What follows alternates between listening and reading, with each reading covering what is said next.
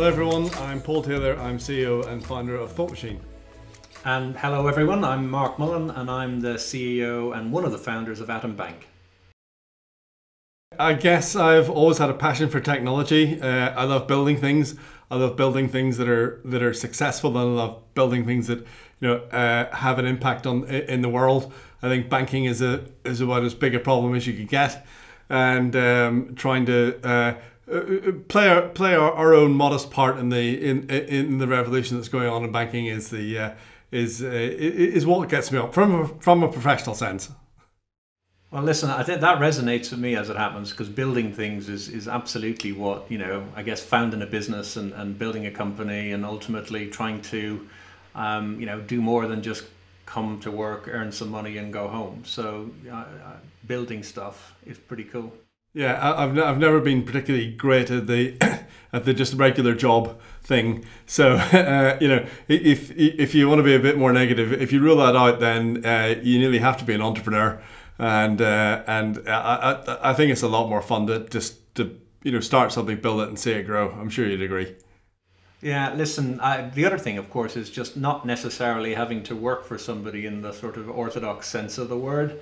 I mean, you've always got, bosses, you've got boards, you've got shareholders, so you're never completely free. But by the same token, the idea that, you can pretty much play with all of the toys as I describe it and do everything in a business is a great privilege. So, it makes every day pretty interesting and different. Gosh, I don't think I could explain banking to a 5-year-old that easily, let alone digital banking. But I guess, to put it in as plain speak as I possibly could, it's about using computers. And by computers, I mean phones or, literally laptops or computers on your desktop, to borrow money, to save money, and to make and receive payments. Because that's ultimately, banking's not that mysterious. You borrow money from banks, you stick money into banks and you save it, or you pay people, or people pay you. And really digital banking is about translating all of that activity and enabling you to do it on a device, a computer, and making it as fast and simple as you possibly can. I would back that up. I think that's pretty good. It's fun trying to explain money in any capacity to a child, and I'd also just say that perhaps with the advent of digital banking, we have an opportunity to actually explain money differently, because when money is explained to you as a kid, it's explained to you in terms of coins, and as you get a little bit older, notes and things like that. And it's very hard as an adult, as I enter the banking industry, to dislodge that idea from my brain. But of course, in the banking world, that's only a tiny part of how a bank works. And perhaps if we went on to a digital first view of how money flowed and money was created, we might actually might be closer to the truth of how a bank actually works. Yeah, maybe. I don't know. I was born I am that old, unfortunately. So I was born in the era where you could look at it. You could actually hold money. You could stick it in a jar. You could count it. You could see it grow, or you could see it shrink. I guess one of the challenges of digital banking is that, you've dematerialized the whole damn thing. You do, yeah. So it may as well not exist. It's virtual, and you virtually never have it, or you virtually have it. And sort of translating a virtual concept into something that people can truly understand. I guess you're right, Paul. If you're born with that and you've never known anything different, then that's going to be easier because that's normal. But for me, it does require a bit of translation. Yes. Well, I mean, I definitely think budgeting was easier when we were teenagers or in our early 20s, because you put some money in your pocket and that was it. That was the budget. It's a very good system because, I mean, you can check your balance at any time and you know exactly where it is. And when it runs out, it runs out, and you just got to wait till the next bit of pocket money or the next paycheck arrives. And it was a very robust system in a way. And the absence of that, it certainly makes people's budgeting more tricky. I was much better at it when I didn't have any money in my 20s than I am today. I think digital banking has been very good at a portion of the market, and it's been very good at, it's got very good penetration into the most obvious things that people want to do, especially in kind of day-to-day spending, especially on savings and things like this. But I think we're a long way away from what you call universal banking, universal digital banking. And I don't really expect people to apply for mortgages on their phones, but perhaps to be able to do all the things in banking online would be good. So it certainly made sense to do the day-to-day things first and get those nailed. But we're a long way away from having the full experience there. I think that's probably right. The extent to which people feel comfortable doing some things on a phone has yet to sort of, if you like, resolve itself. But I don't think there's one thing. I don't think that I can give a packaged answer which says, well, I'll tell you what, if you focus all your energy on this thing, then you'll be ahead of the curve, because there's a number of forces that are shaping, digital banking right now. There's so much talk about crypto assets, cryptocurrencies, distributed ledger technology, biometrics, AI. And I think the businesses that manage to integrate those into a proposition that actually works and does something useful for a customer is a business that will create value. But being great at one of them is really not what a bank is about. A bank is a machine. It's bringing a whole bunch of technologies together and making sense of them for a customer. So, if you think about crypto, if you think about AI, if you think about biometrics, and if you think about tokenization, and can translate that via an insight into a product or a service or a proposition, I think you're going to create value for people. And ultimately, that's what all businesses do. If you don't create value for people, then you don't have a business. I think that the one myth in digital banking that needs to be debunked is that somehow or the other, digital or fintech or technology is going to obviate or remove the need for banks. I think it's just it's a misunderstanding about what a bank is. At one level, of course, digitalization can make banking very much easier and faster and more efficient, more insightful. But banking is a set of rules. It's a regulated idea. It's not about physics. It's about policy. It's about process. And it's about leverage. So ultimately, at its heart, banking is about multiplying money and then managing the transformation of that money over time, maturity transformation. So the myth that somehow or the other you won't need banks, well, come on, Bill Gates said it about 30 years ago. We're still, whether you like them or not, banks are pretty useful institutions. Digital banking can make it a much, much better thing. But that's not quite the same as getting rid of banks altogether. That's probably not going to happen anytime soon. Yes, I would completely back that up. I think I would even go so further to say I think banking is here to stay forever. And what's more, when I read books about banking, there's some that talk about all the detail first, but there's some that just talk really about the balance sheet and asset and liability management. And this is essentially what a bank is about. It is about storing money. It's about taking deposits. It's about lending it out.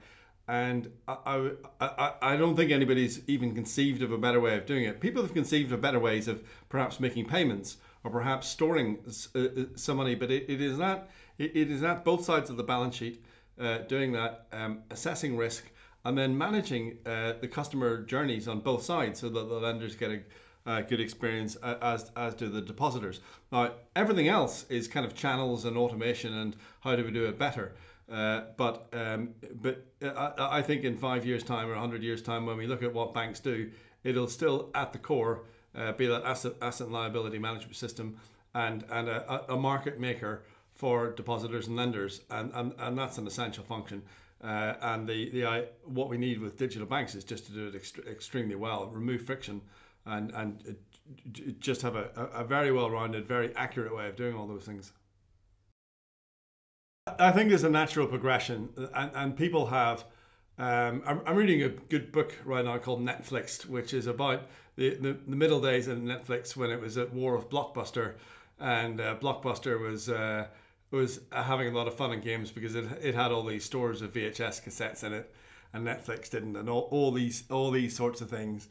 And I'm pretty sure if you explain that to a teenager today, it would take nearly hours to explain it, that you had to walk down to a video shop, that you wanted a video, but you couldn't get that one because that was a popular one. So you had to pick an unpopular one, unless you went down early on a Saturday, and then you could get a popular one.